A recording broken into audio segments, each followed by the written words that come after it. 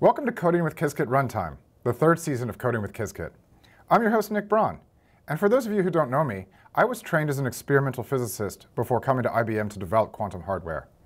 I've since moved out of the lab, where I enable the use of Qiskit and IBM backends as research tools, whether by example, often in collaborative research projects, writing software on top of Qiskit to try out new ideas on the hardware, or making videos like these to educate the community. I'm also friends with the previous hosts of Coding with Qiskit, Abe and Jen, through our participation in Qiskit community events.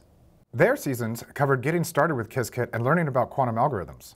In this season of Coding with Qiskit, we will explore how you build quantum programs in an abstracted modular way and then run them efficiently with Qiskit Runtime. This involves extending the concept of execution with backend.run from the previous seasons with calls to abstracted primitives in a runtime session. Executing this framework allows efficient queue usage and reduced hardware latency, a range of error suppression and mitigation levels, and it's a managed service that can be updated with performance improvements. Instead of learning about quantum algorithms in this series, we will refer back to our Understanding Quantum Information and Computation YouTube series and previous episodes of Coding with Qiskit. That may sound like a lot, but don't worry. We'll start from the beginning.